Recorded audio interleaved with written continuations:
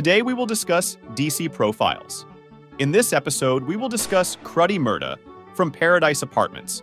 Cruddy Murda is a rapper from the Northeast J Street side of DC, who can be seen with another Paradise rapper named Smacky Chan. Back in the day, Paradise is currently at war with a lot of different hoods throughout the district, and one of the hoods they are at war with heavily is 37th some years back. After 37th killed Cruddy Murda best friend June from Saratoga, Paradise affiliates and 37th would go back and forth on live. This would start the war between these two hoods and cause a big divide in the city. Paradise youngins go by the name YP, which stands for Young Painters. Cruddy Murda mentions them in songs a lot, and these are the youngins he sends on missions and to get cars. These youngins are also very active in the war going on in the district, and are not afraid to say it in their music. Paradise is at war with another hood named Kenilworth. That is down the street from Paradise, and members from Paradise spin Kenilworth very often.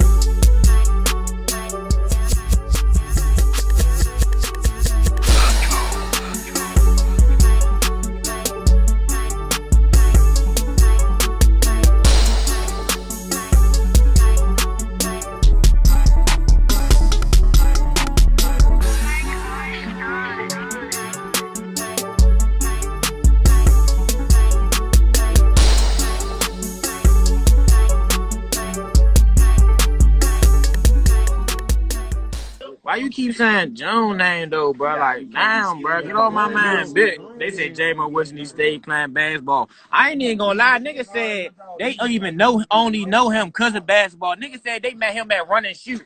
All my men that even said they know him said they met him like with the basketball in his hand, like literally, like really with the ball in his hand, like. Yo, I remember Jamo now. This the niggas that they kept telling me from Chavez that played basketball that was like that.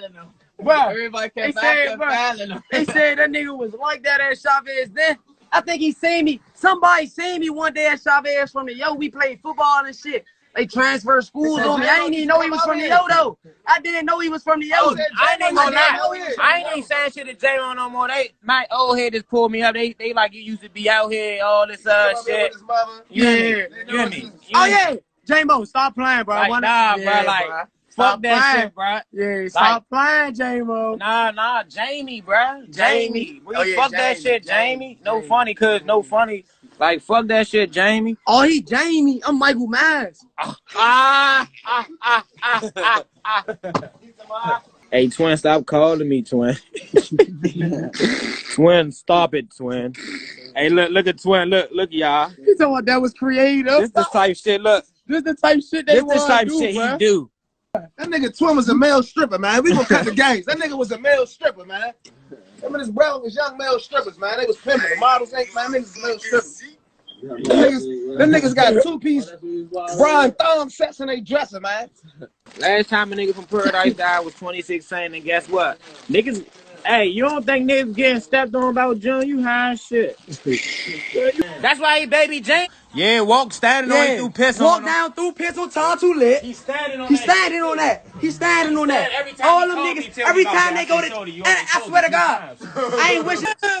Fuck wrong with you. Since you want to talk all this broke shit, all this and that, I got more money than No Savage. On GQ Grave, I got more money than No Savage. Fuck you talking about? I got way more money than No Savage, nigga. Fuck you talking about? No Savage, I'm going to buy AP tomorrow. I'm going to spend the whole 50 online, nigga. I'm going to have a whole 50 tall this way, nigga. I'm going to show you what you should have did. Savage probably crying right now. Savage probably real live. Going through, he probably going through it right now. Him and Shy on three-way right now. He said, he called Shy right now. Shy like, bro, don't trip off him. I'm gonna get that nigga, bro. I'm gonna go over to get him. I know you punching the shit out of Hey, first of all, time out. Hey, oh, no funny shit. Mari, I had to go to sleep and wake back up. On Mari, I had to go to sleep and wake back up. Y'all niggas out here be dick riding. You niggas out here be dick riding. You hear me? On Mari, you niggas don't even thug in your own hoods. You niggas bitches. Mari, I hate y'all niggas out here, bruh. Rap niggas, that's why y'all don't get nowhere. Mari, that's why you ain't got no deals. That's why you ain't got nothing. You don't get nowhere off rapping, because you niggas bitches. On Mari, that's why. Fuck is you talking about? Mari, every youngin' around me who rap, nigga, going somewhere. Fuck is you talking about? Y'all niggas dick ride. Mari Jenkins, bruh. I'm not arguing with none of you niggas out here on Mari. You niggas is cap-ass niggas. You rap-ass niggas don't want no problems with Savage. On Mari's soul, it was never that. Mari, you niggas could never call out nothing when you press me. Mari, you can't call out nothing when you bitch me. On Mari, none of you niggas ain't trying to go there with me at all. On Mari, stop capping. I see a lot of niggas been jumping out there saying if they gonna take their chances with Savage. On Mari, I'm just giving y'all the truth. On bruh, that ain't the right route to take. Mari, it ain't. If you want some smoke on Mari, nigga, let me know. Mari, don't do no capping shit on the gram. Come see what's up with me, Mari, because a lot of you niggas, on Mari, a lot of you niggas see me in person, be my friend, and then when you get on Instagram, it's a different story. You a bitch for that. On Mari's soul. What's up? Now, we will get into the arrest of Cruddy Murda after he allegedly sold a fentanyl 30 to a young mother, causing her to pass, and police would raid a spot he had, finding more fentanyl 30s and a blap. The United States of America, by and through its attorney, the United States Attorney for the District of Columbia, respectfully submits this opposition to defendant Colombian Thomas's appeal of order of detention, ECF number 127. The defendant has been charged with conspiracy to distribute and possess with intent to distribute 400 grams or more of a mixture and substance containing fentanyl, which carries a 10-year mandatory minimum sentence. He has also been charged with possession of a machine gun during and in relation to a drug trafficking offense, that is, the drug conspiracy, which carries a 30-year mandatory minimum sentence that must run consecutive to another conviction. Thus, there is a rebuttable presumption that no conditions or combinations of conditions can effectively ensure the defendant's appearance, in this case, and otherwise protect the community, pursuant to 18 U.S.C. paragraph 3142 EWI, 3A and B. The government respectfully requests that the following points and authorities, as well as any other facts, arguments, and authorities presented at the detention hearing, be considered in the court's determination regarding pretrial detention. By March 22, 2023, Craig, Taylor, and Valdez were all in custody. All three are detained pending trial. On April 6, 2023, the indictment was superseded to include, among others, Raymond Nava Jr. and Max Carrillas Torres. Both Torres and Nava are California-based upstream suppliers to Valdez. On April 26, 2023, both Torres and Nava were arrested in Los Angeles and are also detained pending trial. The defendant's role in the conspiracy is that he is a DC-based distributor of fentanyl-laced pills who was acquiring his supply from Valdez in Los Angeles. The evidence against the defendant includes a considerable number of communications between him and Valdez, thanks to Valdez's phones being seized and searched after his arrest, about acquiring thousands of fentanyl-laced pills. For example, in text messages extracted from co-defendant Valdez's phone, the defendant is observed directing Valdez to mail packages to designated addresses in Washington, D.C. After doing so, the two co-conspirators, the defendant in blue and Valdez in green, discuss methods of payment and proof of shipment. This above exchange between Valdez and the defendant is indicative of several such exchanges.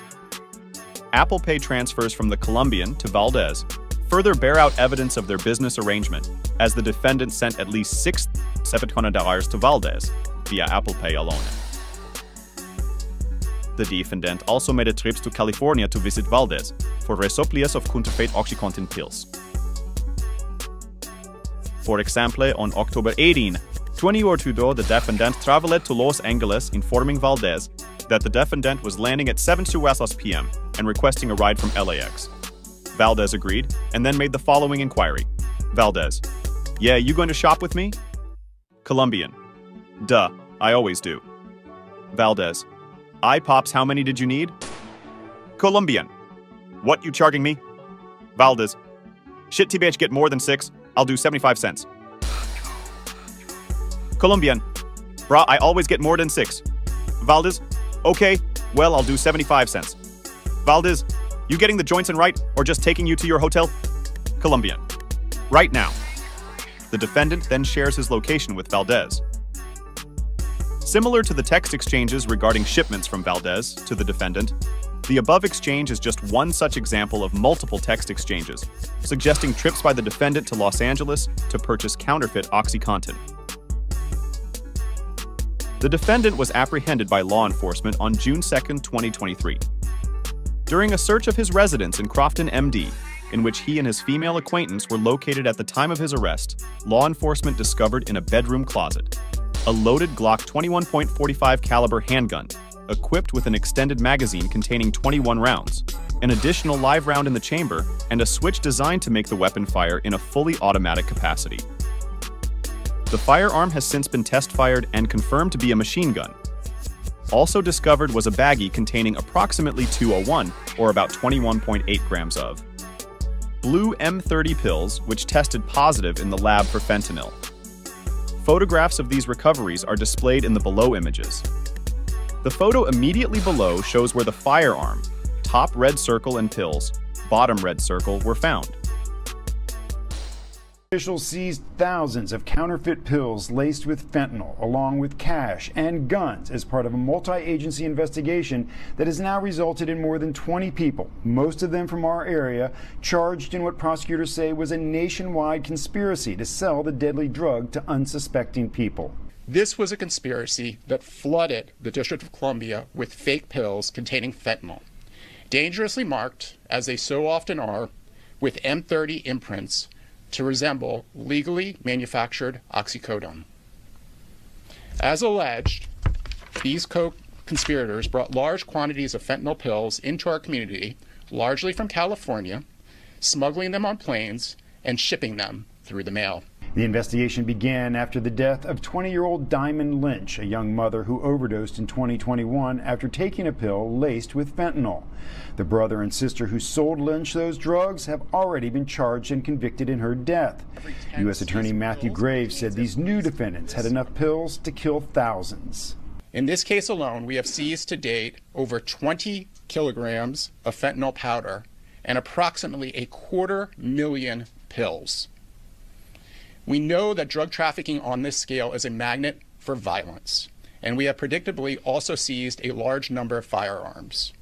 Over 30 firearms to date, including 6 machine guns. Graves noted this year more people have died from fentanyl overdoses in the district than homicides.